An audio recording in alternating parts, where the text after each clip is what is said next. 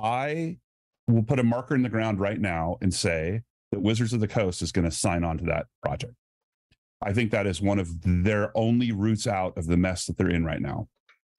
All right, so I gotta address this. If you haven't watched the full sit down with Ryan Dancey from yesterday's Roll for Combat live stream, you need to go watch it in full. And shout out to the Roll for Combat guys for doing this, because they've been having some great sit downs with Ryan and other people during this whole OGL crisis scenario, and being able to have conversations with people who have been at the forefront of not just this battle, but also back in the day with the original open gaming license. It's been a treasure trove for someone like me who's been approaching this from I kind of understand how things are working scenario because I've done business enough in my life and I've done publishing and everything else, but also being able to have conversations with other people who have more expertise, which always leads to better conversations and better understanding of everything, and that's never a bad thing. But shout out to those guys for putting together all of these live streams and everything else. There's a link down below to the full video that you should go watch. It's a couple hours long, I believe a little over 2 hours. I only watched the first 30 minutes yesterday because that's what I had time for. I'm going to be sinking my teeth into the rest of it and putting out a sort of overview of some of the things that I thought were most important to the overall conversation that's happening around everything. But the point I wanted to talk about here is what he was just pointing out, because there is a better explanation here as he goes into it. We're gonna walk through that and listen to Rand Dancey's take on things. But essentially, the idea here is that if Wizards of the Coast is smart, they'll sign up for the ORC. And I know that prediction, a lot of people might shake their head at that and be like, "There's no way that they're gonna do that." Well, under the current management, they might not. I don't know what exactly is going on with the conversations right now between Hasbro and Wizards of the Coast, or even just at the top of Wizards of the Coast.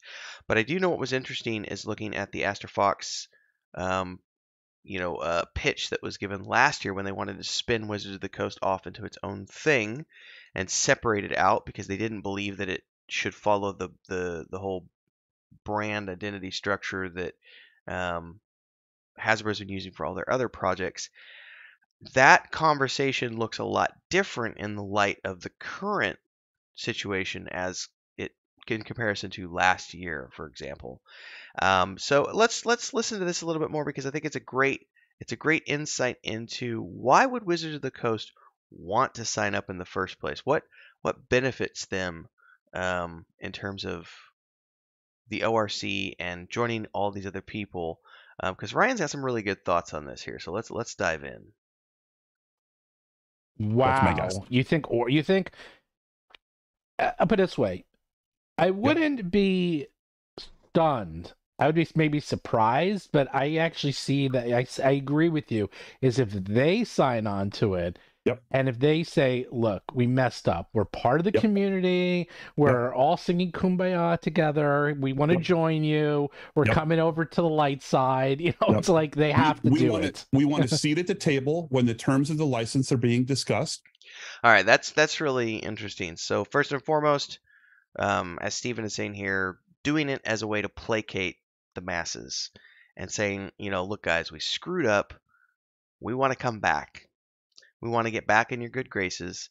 Remember that the last reporting that was done last week said that over 1,500 companies had joined Paizo's initiative. That's a lot of third-party publishers. And if you look at a lot of the names, Kobold Press, Green Ronin, and so on and so forth, these are companies that have been publishing third-party D&D content for a long time.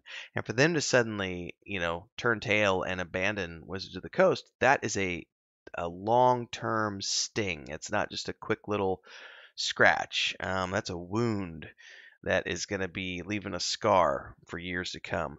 So the idea that Wizards of the Coast could turn around and say, we're sorry, and we're going to join the ORC as a way of getting back into everyone's good graces, that's one thing.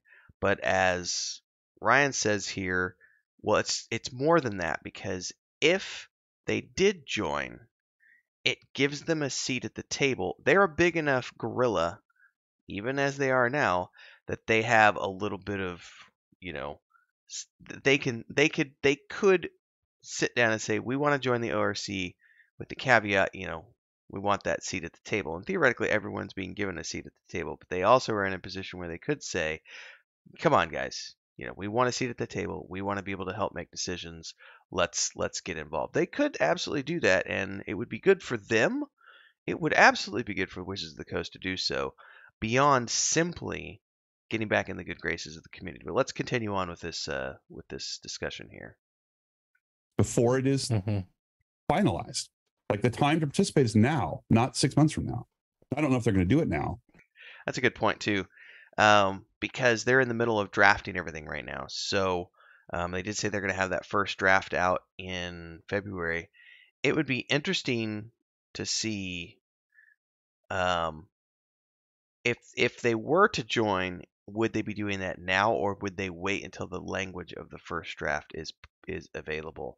Now, while Paizo has said that the language of that first draft will be available to the publishing partners first, I don't know if that includes someone like little old me. I don't know if they're going to include that in the Discord or not. I really don't, in the ORC Discord. Hopefully they do. I would imagine they would. At some point, that language will get leaked out there into the public. And so Wizards of the Coast may just be waiting to see what that language is going to look like, and then they may decide that they want to join the initiative based on what that first draft looks like, and then come on and say, hey guys, we saw this draft, we think it looks good, but what about these areas here, here, and here?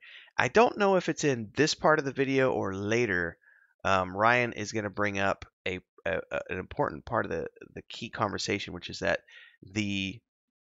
and he may bring it up here in a minute. I don't want to get ahead of myself too much, but there was a part of this conversation where he talks about how one of the things the OGL 1.0 and 1.0a doesn't have in it are any provisions for software. And that's one of the things that Wizards of the Coast apparently really wanted to figure out with their 1.2, right? Or that 1.1, 1.2 is how to figure out the software and the video game and the VTT and the NFT and all that stuff that language that wasn't in the original OGL. And if they get involved with the ORC now, they have a chance to help get language in there about software, which benefits them as well as everyone else at the table. It's very interesting to think about. Right. I feel like it is part of their route out of this wilderness they've put themselves into, is to basically rejoin the community as a good player and be a part of a broader thing other than just themselves. Right now, they're on an island all by themselves, and that's got to be very lonely. It does have to be. And very also lonely. all the Walled garden developers they've been trying to build. Yeah, and all the developers for WoTC, you know, they're all in Seattle, and they're all very friendly with the people that are doing ORC. You know, that's right. You know, these people all know each other. It's not that big a community. Exactly right. So that's a very good point too. When you start thinking about, it was the same thing when I was working out of Austin, Texas. You know, game development and tabletop development, you tend to get, even though it's a wider industry, when you look at where some of these major hubs are, whether it's Seattle or Austin, Edmonton, so on and so forth, those communities of people, they might all work at different companies, but at the end of the day, a lot of those employees and a lot of everybody goes to the same gatherings and the same social events and everything else, because that community is fairly tight knit across. It's not about who do you work for, it's more about we're all into tabletop, we all love RPGs, you know what I mean? It's a very interesting thing to think about. The thing that's really interesting for them, for Wizards, is that one of the defects in the OGL is how poorly it deals with the question of software. And this is where he talks about it. This is the point I was getting at. I had to get ahead a little bit in the video to find this point, but this is where he brings up the point I was discussing earlier, where the software conversation here. And that is also the exact same problem, for the exact same reason, is in the CC BY4 license. So if they join the ORC participation process and they have a voice in that license, maybe they can get a reasonable and understandable mechanism built into it to handle software, which would be great for everybody. So yeah, there is at least some upside for them in joining a new licensing regime if they can address that software question. So I think that's an important point, and we'll kind of use that as our closing point here in the video, is that the ORC, as it is being formed right now, has a lot of upside for everyone involved. And it would behoove Wizards of the Coast to be a part of that conversation rather than being on the outside. Because at the moment, which he mentioned earlier, they're like on an island out in the middle and they're all by themselves. It's very lonely. They've got walls up around the island. Like no one can sail in, no one can sail out. But the problem with that is that being on that deserted island is that eventually whatever supplies they have on the island are going to run out. And they're going to need to export, import, whatever the case may be. But you can't do that if you've got your walls up and you're not willing to work with anybody. So getting back into the good graces of the community is one good reason to join the ORC, but the other is that they have a chance to sit down at the table and help define the license in a way that not only benefits them, which is one of the reasons you would want to be involved, a selfish reason, but that's why you get involved. You maybe you want to make sure that it's good for everyone at the end of the day, but also make sure it's good for you. So it's a win-win. You want a win-win scenario. You don't want a win-lose or a lose-win. You want there to be a clear win-win scenario, and it could be one. I don't know whether or not this could actually happen. I don't know if Wizards of the Coast would actually agree to join the ORC. I think Ryan Dancey's got some very good points about why it would be a good idea for them, and whether or not it happens is another thing. But again, it's a great conversation. If you haven't already done so, like I said, I've got the link to this full video down below. If you've got it's a little just 2 hours and 4 minutes is what it says. So it's a little over 2 hours. I only watched the first 20 minutes, 25 minutes or so, as I said earlier. This particular section of the discussion starts around the 9-minute and 45-second mark and is right here. I'm wrapping it up at the 13:11 mark. So we're only covering a several minute section of the video. So kudos to the Roll for Combat guys for getting this up and having Ryan on the show again. I love their show. Make sure you like, subscribe, hit the bell icon over on their channel so you never miss a live stream and an update when they have it. And of course, as far as my content goes, if you liked my take on things, please consider subscribing. Hit that bell icon, all those good things. Support if you can with super chats, super stickers, memberships. Don't forget the Patreon page for our tabletop world, point and click adventure game, and fantasy series. And I'll see everybody in the next video. Till then, everybody, stay safe and happy gaming.